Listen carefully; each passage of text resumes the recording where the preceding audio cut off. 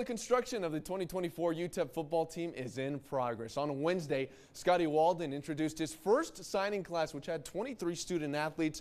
3 of them were quarterbacks. 1 of them came with Walden from Austin Peay. His name is Skylar Locklear. Now, Locklear only played in 2 games last year at Austin Peay as a redshirt freshman.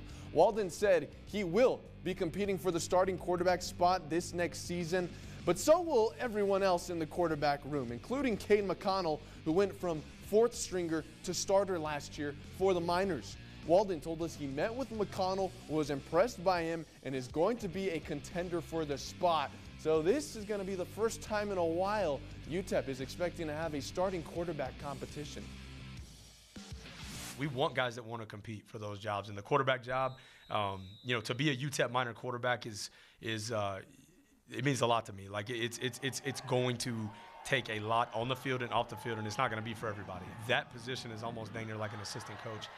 So for sure that spot is wide open, and nobody's going to be given that spot or any spot on our team. It's going to be earned. Now remember, this is a quarterback room that is expecting to have Kevin Hurley as well as Jake McNamara back. Both of them saw action in 2023, so it looks like it's going to be a tight competition for the spot next season.